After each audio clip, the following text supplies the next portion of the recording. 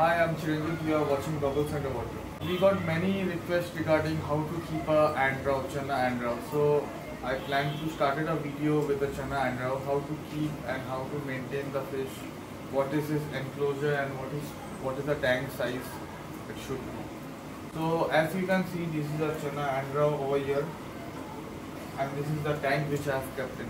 The tank size is like 2.5 feet to 2 feet by 2 feet.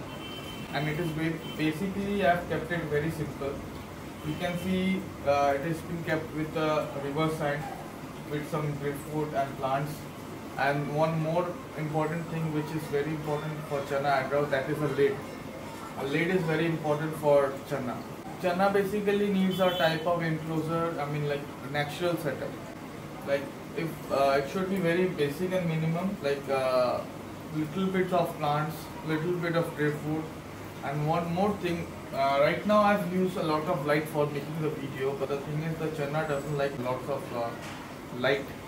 You can see the fishes over here, it is 4.5 inch in size, which is approximately, you can say, very big size Andrao. Basically channa Andrao grows till like 4 inch and 4.5 inch, max to max 5 inch to 5.5 inch maximum. This is a male fish. Many of them has asked me that whether we can keep them as pair or not. We can definitely keep them as pair. For grooming and channa, we should keep them single.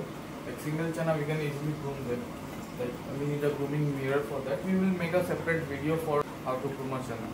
Even many of them ask for like, can we keep them 5 or 6 pieces in a single tank? Yes, absolutely, we can keep them like 5 to 6 pieces in a single tank. The diet is very simple for this Andrao. Main thing is about these fishes, they need live feed. Many think of feeding them pellet. Pellet you can feed them, but they won't be liking it much, and the coloration you won't be getting much. The main thing for which we keep a channa is like their coloration and their attitude. If you feed them pellets food, their coloration won't be showing as bright as they are. Mealworms, superworms, then shrimps, few insects, flex worms also. So as their tank mates, many of them ask, what should we keep with them? You can see over there it is many Pythia kenias are being kept as a tank mate. Then Sugo Laguvia, Fairy Joanie, and few of the ghost shrimps are also there in this tank.